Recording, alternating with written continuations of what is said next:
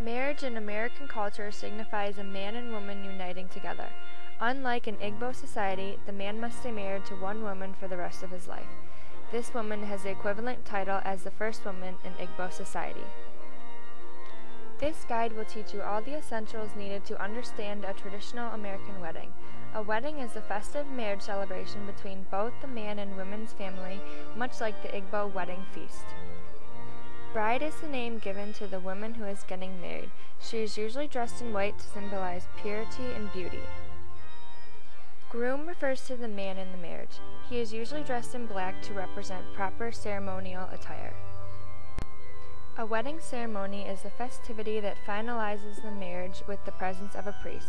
A priest is much like an ancestral spirit who helps unite the man and woman into marriage. To begin the wedding ceremony, a traditional song called "Here Comes the Bride" plays as the bride enters the room. At the ceremony, a bride price is exchanged between the bride and the groom.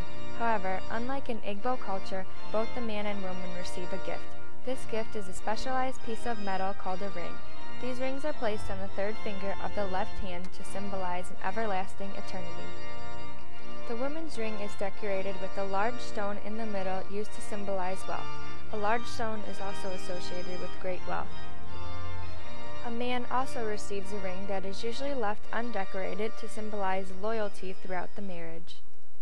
Formal expressions of truth and promise called vows are also exchanged between the bride and the groom at the wedding ceremony. After all, there is only one happiness in life, to love and be loved. After the ceremony, the members of the family gather for a feast and dancing called a reception.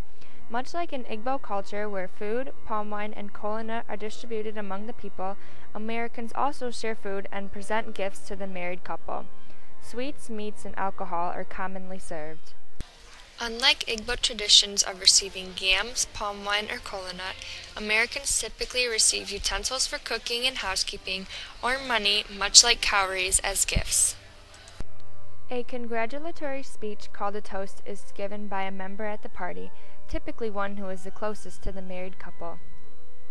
An elegantly decorated dessert called a cake is presented at the reception.